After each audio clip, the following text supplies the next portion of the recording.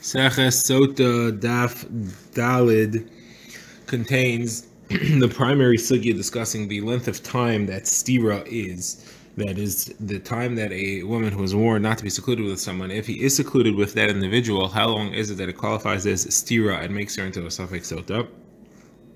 The Gemara will quote a brisa, a contradictory brisa, a number of resolutions to the different problems between them, as well as different explanations as to how much the shear of this time is.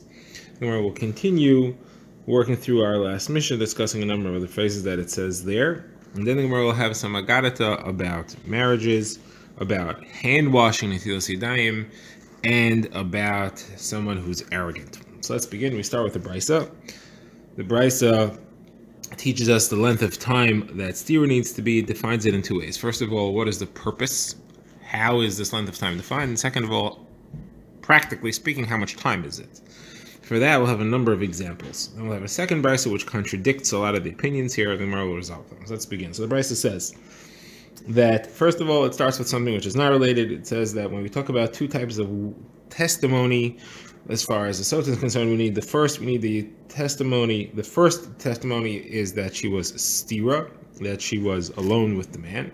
And the second testimony is that she actually was mitame, that she actually committed the iser. Now, how much time, what is the length of time that stira, that she has to be alone with him to qualify for stira? So the Mishnah the brisa defines the length of time as being long enough for three things: kidei tuma, kidei bia, and kidei hara. Enough time for her to become tameya. Tameya means that she violates the hara. Kidei bia means to do the bia act. Kidei hara is the first step of bia, that is to define bia that we're referring to as being just the initial contact between the avara. So the Gemara later, we'll skip ahead a bit, the Gemara later says, why do you have to say all these three things? Kidei tuma, kidei bia, kidei hara. Just say one of them. They're all repetitive. So the Gemara explains, we want to make a few things clear. First of all, it's only the actual physical action of bia, the time it takes for that, not all the pre-work that needs to be done to get her into the mood or to be agreeable to it. That's not included in that time. We don't take that into account, and the reason for that is simple: she may already be in the mood before they actually are secluded. And then the bia is just the bia of hara, just the initial contact, not the what we call gemar bia, not the complete bia action.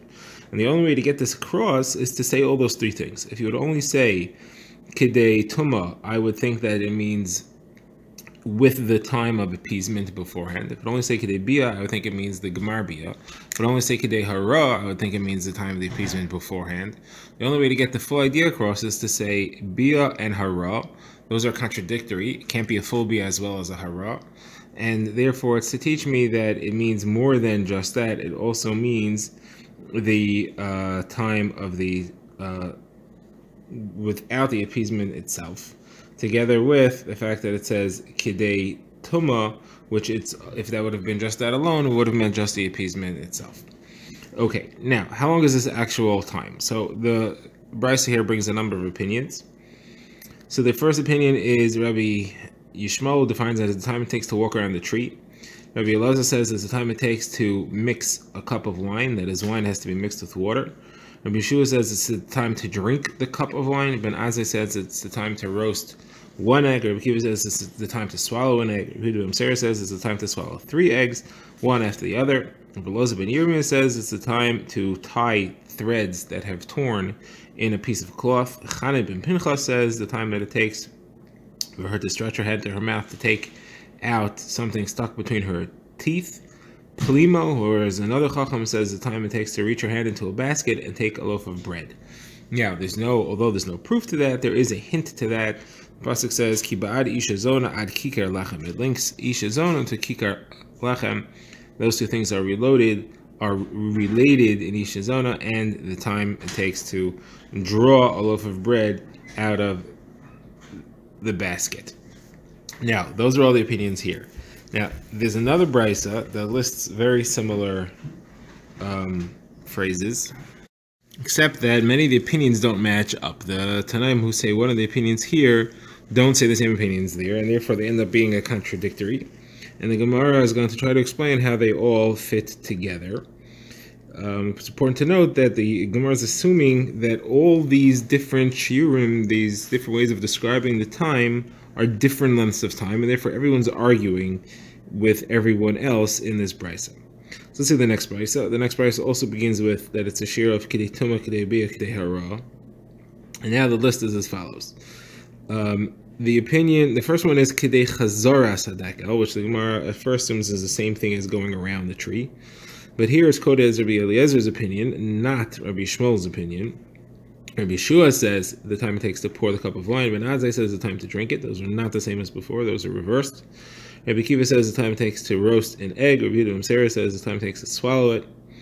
So the Gemara is going to work through the contradictions here. So first of all, we have, the Gemara is assuming Chazar Sadekel and Hakafa Sadekel both mean the time it takes to go around the tree, except that in the first brisa it's Rabbi Yishmo, it's Rabbi Yishmo who says it, and this brisa it's Rabbi Eliezer who says it, and if they're all arguing with each other, they shouldn't be saying the same thing. So how are they saying the same thing? So the Gemara answers that they're not the same thing. Kidei Hakafa Sadekel means the time it takes to walk around the tree. Kidei Chazar Sadekel means the time it takes for the wind to blow a tree to a curved position, and then for it to return to its original position. Now, Rav Ashi asked, does that mean for it to return to its original position to snap back from the wind, or does it mean to return to being still, which takes longer because after it snaps back, it probably rocks a little bit in the opposite direction? So the Gemara leaves that as a take. We're not sure how much that means until it becomes still or until it just snaps back, even if it's going to continue further. Now, the next contradiction is in Rabbi Eliezer. Over here, in our brisa, he says the time it takes to, in the second brisa, he says the time it takes to pour a cup. That's the first brisa, he says the time it takes to pour a cup. And in the second one, he says the time it takes for the tree to go back. So that's contradiction. It's not the same amount of time, not the same shear. So the answer is no, it is the same shear. Those are the same length of time. Next, the Gemara asks, Rabbi Shua says different things. Here he says the time it takes to drink the cup, and here he says the time it takes to pour the cup. So the Gemara says no. In each one, he means the time it takes both to pour and to drink. That is, the time it takes to pour it, to mix it, and the time it takes to drink it. In the first brisa, when he added the time it takes to drink it, he wasn't saying just the time it takes to drink it. He was adding to the one who said before him. The one before him said the time it takes to pour, he said and to drink, meaning pour and drink. In our brisa, when he said the time it takes to pour, he meant to pour and the drinking that follows, because pouring and drinking go together. The only reason you're pouring it is in order to drink it. That comes right afterwards. So the Gemara says, why don't you just answer that it's the same shear? Why don't you answer that the time it takes to pour and the time it takes to drink is the same? Why do you have to say that in both cases he meant the two of them together? The Gemara says, if you'll say that, then it'll come out that he's saying the same thing as Rabbi Akiva, who said the time it takes to drink the cup. So therefore, it's got to be that it's not the exact same, because the Brisa lists them separately, which implies that they're arguing. Okay. Next, the Gemara discusses a similar contradiction. We'll have the same back and forth answer, question and answer in the opinion of Ben Azai. Ben Azai says it's the time it takes to roast an egg. That's what he says in the first brisa, the time it takes to roast an egg. And here it says, and here he says, the time it takes to drink the cup. So the Gemara, so he's saying two different shiur. Again, the Gemara answers it's the same shiur. Next, the Gemara asks on Rabbi Akiva. Here he says, the first brisa he says the time it takes to swallow the egg, and here he says the time it takes to roast an egg. So the Gemara answers, no, he means the time it takes to roast it and to swallow it. And again, the same thing. Over there, he said the time it takes to swallow it, he meant adding on to the one before him who said to roast it, he means to roast it and to swallow. And here where he says just to roast it, he means to roast it as well as to swallow, which is what comes afterwards. Again, the Gemara asks, why don't you just say that to roast it and to swallow is the same length of time? Why do you have to say in both cases he meant both shiurim together? The Gemara answers because then he'd be saying the same thing as Ben Azai. Next, the Gemara asks on Rabbi Yehuda ben Seira. Here he says the time it takes to swallow 3 eggs, one after the other. And over there he says the time it takes to swallow 1 egg. So the answer is he's going on Rabbi Akiva. He said, according to Rabbi Akiva, who said that it's the time of roasting and the time of swallowing together. So he said the time of swallowing itself and the time of swallowing the time of swallowing itself and the time of swallowing 3 eggs, one after another, which is the same as the time of roasting and swallowing. That is, he was commenting. You're saying roasting and swallowing 1 egg. You could have just said swallowing 3 eggs, which is the same amount of time as roasting and swallowing 1 egg. All right, that concludes the Gemara's discussion on the shiurim. The Gemara now refers back to the list where we said Elazar ben Yirmiyah said the time it takes to tie threads which tore in a piece of cloth. So Gemara says Rav Ashi asks, are we talking about threads that are close together or further apart, which takes longer? Gemara leaves it unanswered. Take who the question stands. Next, Chanin ben Pinchas said the time it takes to reach her hand to her mouth to take out something stuck between her teeth. Again, Rav Ashi asked something stuck firmly, which is harder to take out, or something loose. Again, the Gemara doesn't answer. Plima said the time it takes to reach your hand to the basket to take a loaf of bread. Again, Rav Ashi asked a loaf of bread which is stuck and hard to get out, or loose and easy to get out. Is it a new loaf of bread or a hard loaf of bread, which is a new loaf, or an old loaf? The new one would be softer and harder to grasp. Is it a hot one or a cold one? If it's hot, it will be smoother and more slippery and harder to get out. It'll take longer. Is it wheat bread or barley bread? Again, the wheat bread would be smoother and harder to get out. Is it soft bread or hard bread? All these questions remain unanswered. Okay, next, Gemara goes to Yitzchak bar Yosef, the name of Yochanan, who says, why did they each give these different shiurim? These chachamim each gave a different length of time. Why did they give a different one? So he says that just each one was just saying based on his own experience. So I asked, how could that be? Ben Azai is on the list, but now he wasn't married. If he wasn't married, he never had bia, and therefore he would know how long it takes. So the Gemara gives 2 answers. The Gemara says, either I'll tell you that he was married and he was separated, so he had the experience, or you could learn it. You could just say that it's not an experience he had himself, but he learned it from his Rebbe. Along those lines, you could also say Sotah Daf Re'av, that he just was given the secret from Shemayim, but it's not an experience that he ever had. Now, the Gemara was a Joshua Rav Avira. Sometimes he said in the name of Rav Ami. Sometimes he said it in the name of Rav Asi. Anyone who eats bread without washing his hands, it's like he was together with the Isha Zona. Where do you see that? So he quotes the pasuk and says a drasha on it. And the pasuk says, "Ki ba'ad Isha Zona ad kikar lechem, ve'ishes ish nefesh ikara tatzud." The Gemara is going to give drashas on this. So at first, we're noticing that it says, "Ki ba'ad Isha Zona ad kikar lechem." It's like an Isha Zona, a loaf of bread, which he understands as being that the loaf of bread, eating the bread without washing, is like an Isha Zona. It's like being with an Isha Zona. So Rava asks the verse is backwards, because it seems to say that being with an Isha Zona is like a loaf of bread. If you're telling me what having a loaf of bread without washing is like the Isha Zona, you have to reverse the order. You have to say having a loaf of bread is like being with an Isha Zona, not Isha Zona is like a loaf of bread. That doesn't make sense. So therefore, Rava says a slightly different shot. Rava says somebody who's together with an Isha Zona in the end is going to be asking for a loaf of bread, which you read as before, because of the Isha Zona, he's going to be needing ad kikar lechem, needing the loaf of bread. Okay, next on Mark goes Rav Zrika, a neighbor of Elazar. There's anybody who's mezalzel, anybody who's behaves disgracefully towards the mitzvah of Netilas Yadayim, meaning he doesn't keep it as a matter of course, he's uprooted from the world. Rashi said in the name of Rav, first washing, that's Netilas Yadayim, when one washes before bread, he has to lift his hands upwards, his fingers pointed upwards, so that the water runs down his hands to his arms before he dries them. Well, Mayim Achrayim, that's the water that he washes after the Suda to wash off the salt, he should tilt his hands downward so it drips off and forward. The Gemara quotes a brayso that says this as well. Somebody washes his hands, has to lift his fingers upwards. And the reason is because it could be that when he first washed his hands, the water traveled past his wrist. But when he washed his hands the second washing, the water doesn't travel past his wrist. The Gemara means as follows. When we wash Netilas Yadayim before bread, we do 2 pourings of the water. The first one takes the tumah off the hands. Now, what tumah is there? So there's Xeris Derabanan, that hands always have a halacha of shnios tuma, that is from the fingertips until the wrist, are considered to be second level tuma. When one washes them with his hands with water, the tuma is taken off, but the tuma remains in the water. The water is tamei water, and that's why we wash twice. The second water will wash off the tamei water. Now, what happens though if the first washing, made his hands wet past the wrist? All that water is tamei water. Then the second washing may only go to the wrist, because that's the minimum.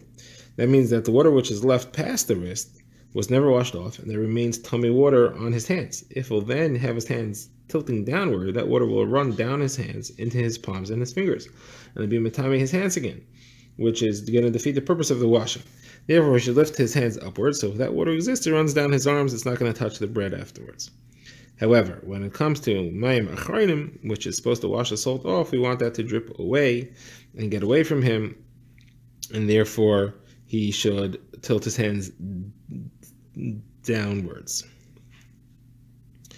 Okay, it says Rabbi Avo, anybody who eats bread without drying his hands, it's like he eats tamei bread. Why? Because it says V'yemer Hashem, pasuk in Yechezkel, V'yemer Hashem kachal yechlu b'nei Yisrael eslachom tamei b'goyim b'shardichim sham. They ate tamei bread. So tamei bread means disgusting bread because it's getting wet and nasty from the water that he had on his hands, and he didn't dry his hands.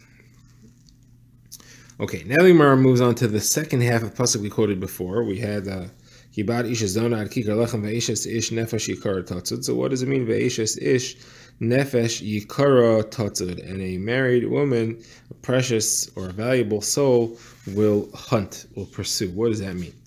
So again, we're going to have a drasha and a question that the pasuk doesn't read properly that way. So the drasha is Reb Chiya bar Abba named Reb Yochanan, who says any person who has gasas haruach, who is haughty, in the end he's going to end up tripping up with a married woman. How do you see that? Because it says ve'ishes ve'ish nefesh yikara tatzud.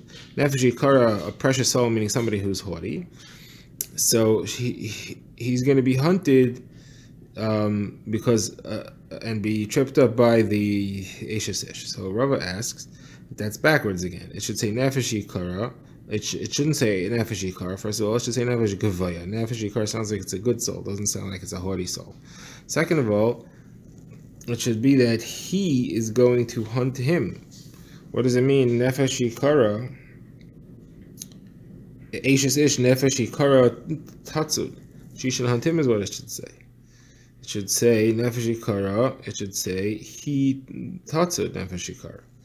So Rava therefore says a different shot. As anybody who is together with an Eshes Ish, even if he learned a lot of Torah, like it says Yikara referring to Torah learning, him be him. But if you learn even more than the Kohen Gadol shenichnas lefnei lefnim, the Kohen Gadol who goes inside the Kodesh HaKadashim, still he titzudana ladina shel Gehinnom. She's going to be hunted down to Gehinnom itself. So Eshes Ish. So how do you read it? Eshes Ish, married woman. If somebody was involved in that Aveira, Nefesh Yikara Tatzud, she's going to hunt down the Nefesh Yikara, the precious soul, the one who is, she's going to make sure that the punishment is applied properly to even someone who is a Talmud Chacham or a Nefesh Yikara. Okay, now the Gemara talks more about Gasas Haruach, haughtiness. So Rav Yechon says, anybody who has Gasas Haruach, it's like he's Ovid Avodas Kechavim, it's like he worships the stars. Like it says, Toyavas Hashem Kol Gvalev, is the abomination of Hashem anyone who is haughty of the heart. And it also says, Leisavi Toyeva El Beisecha. So the word Toyava, Toyavas is in both Gemaras, is in both Psukim, that is, and therefore they are linked together. Now that Rav Yechon said in the name of Shimon Bar Yochai, Rav Yechon himself says that anybody who has haughtiness is like he is kafar be'ikr, it's like he rejects the basic beliefs. Because it says, if one's heart becomes haughty, they'll forget Hashem. Chama Bar Chanina said, it's as if he was together with all the arayas, all the Isurei Bia, which are in the Torah, because it says here, Toyavas Hashem Kol Gvalev, and by the arayas it says, Ki es kol ha'to'eva yisakel aso agayim. So all those are referred to as To'eva. Ula says, it's like he built a bama, like he built a mizbeach, which is outside the base of Mikdash, which is aser. And the reason we draw that conclusion is because the Torah says, "Chidu lachem in ha'adam asher neshama bi'apay ki b'ameh nechshavahu." That is a pasuk in Yeshaya. So "Chidu lachem in ha'adam asher neshama bi'apay ki b'ameh nechshavahu." We read it as "ki bama nechshavahu." That is an illegal mizbeach. Next, the Gemara wants to explain the phrase "yad liyad lo yanaka." What does it mean? Hand to hand will not be cleansed. So the Gemara tries a few explanations here. Rav says anybody who is together with an Eish Ish, even if he recognized that a Kadosh Baruch Hu is ruling over Shemayim v'Aretz like Avram Avinu, that is from the word yad, because it says Harimoisi Yadi El Hashem Kel Elyon Koine Shemayim v'Aretz. Even if he gave to Kadosh Baruch Hu, as it were, he recognized the Kadosh Baruch Hu's ownership over the world, like Avram who said Harimoisi Yadi. That's yad liyad. Still, he will not be cleansed from being judged in Gehenim if he said, if he was over an affair with an Eish Ish. So Gemara says that the Be'er of Shila asked that doesn't fit, because here it says Yad Liyad. It doesn't say Yadi, but Avinu it says Yadi, so the Rasha is not correct. So the Be'er of Shila says a different Rasha, even if he accepted the Torah, like Moshe Rabbeinu, where it says Miyaminoi Eish Das Lomai, Yamina referring to his hand, still he will not be cleansed from the initial Yehinim if he was together with an Eish Ish, even if he was on that Madrega. So Rav Yechanan asked, still it shouldn't say Yad Liyad, it should say Yad Miyad, so Miyaminoi. So therefore, Rav Yechanan says different shad, even if he did tzedakah in secret, like it says Matan B'Seiser, Yechbe Av Shechat B'Chek Chem Ma'azah, so that's Yad Liyad, he gives hand to hand secretly, still he won't be cleansed from Dina Shel Gehenim if he was violating Isser Eish Ish.